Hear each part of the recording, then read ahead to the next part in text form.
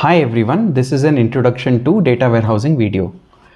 We will understand what a data warehouse is, talk about a standard data warehouse architecture, and finally discuss benefits, challenges, and future. So let's get started. What is a data warehouse? A data warehouse is a system that integrates data from multiple different kinds of systems for business use.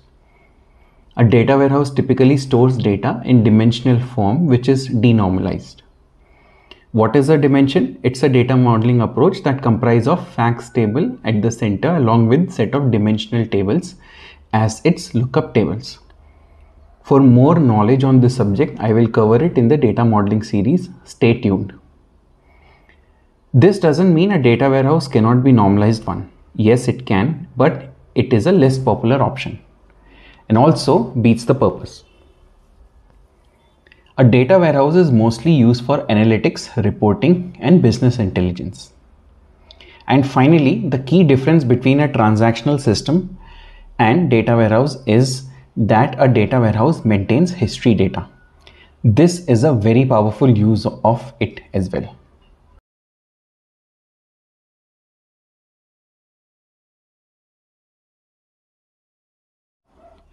Before we begin talking about how a generic data warehouse architecture looks like, having basic understanding of various types of data stores like OLAP, OLTP, Datamart, etc. would allow you to follow this video easily. Hence, I recommend you check out my other quick and short video on types of data stores in this very series. Even otherwise, you should be able to follow this video without any issues. So let's start discussing. What all types of source systems can input data into a data warehouse? We can have OLTP systems, ODS, and even data warehouse. Yes, a data warehouse can send data to another data warehouse. In addition, there can be raw files directly inputted as well as data coming from outside the organization, which is external source. Now, typically, a staging area, also known as a stage, is a landing zone for a data warehouse. It should ideally maintain the exact same copy as a source system. Major advantage of doing this is if there is a data issue, one can refer to stage to understand what data was sent by the source without having to engage multiple stakeholders again and again. Data in the stage is extracted and loaded by ETL processes. Please note that the transformation usually doesn't happen at this layer. If you would like to know more about ETL design patterns and how the extraction and loading takes place, do check out my other video titled 10 ETL design patterns in this very series. Now, ETL is used again, this time with transformations, to load data from stage into either a normalized data store, a dimensional data store, or Datamart. Most widely, it's a dimensional data store.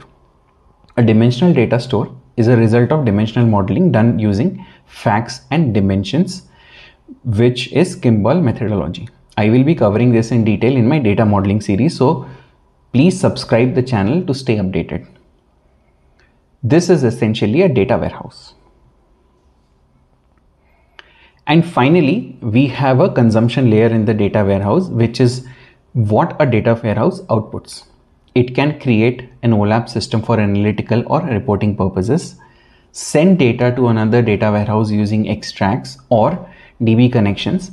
It can provide materialized view to business users for quick querying of data for a day-to-day use. And finally, it can create a multi-dimensional database, also known as a cube, for analytical or business intelligence purposes. So what is data warehousing? In simple terms, it's the process to build a data warehouse. Where exactly does it fit into this picture?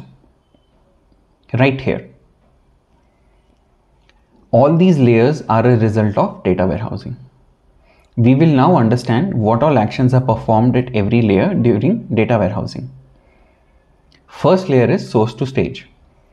The action here is also known as data sourcing. Data transformation is usually performed in the second layer. It can also be performed before loading to consumption layer if there is a need for it. While I have limited the conversation to 3 layers, since this is a generic architecture, Mostly the data warehouse stores represented by NDS, DDS and Data Mart can have many more layers within. Next, if we combine the first two layers, action performed here are data consolidation and data mapping. A data mapping is performed between source fields and target data warehouse fields using business rules, and transformations required to meet them are also documented in a mapping document. At the final layer, data provisioning is done for the information to be effectively consumed. And finally, data integration, extraction, load, data quality checks, data auditing, and metadata capture or management is also performed in almost all layers of a typical data warehouse.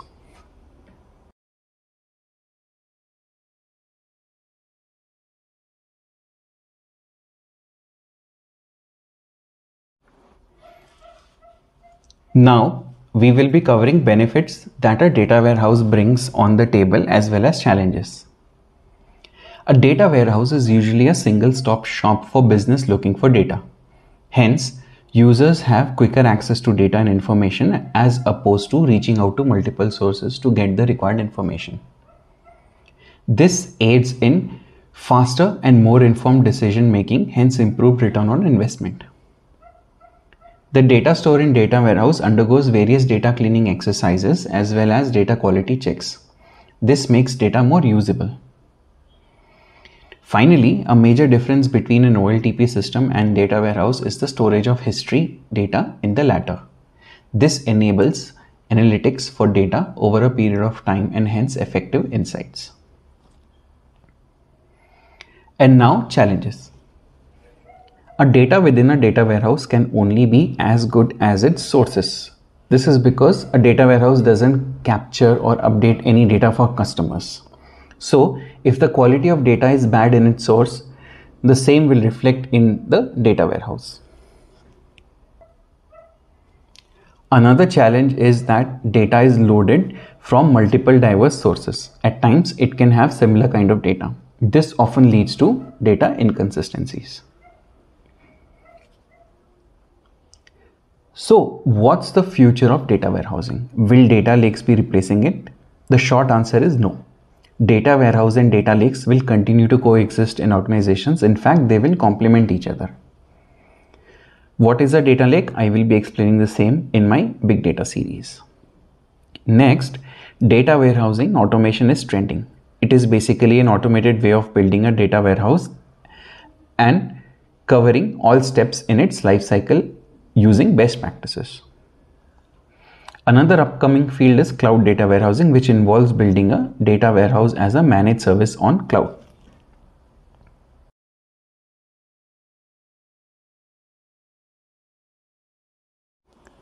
So that's all we have for today.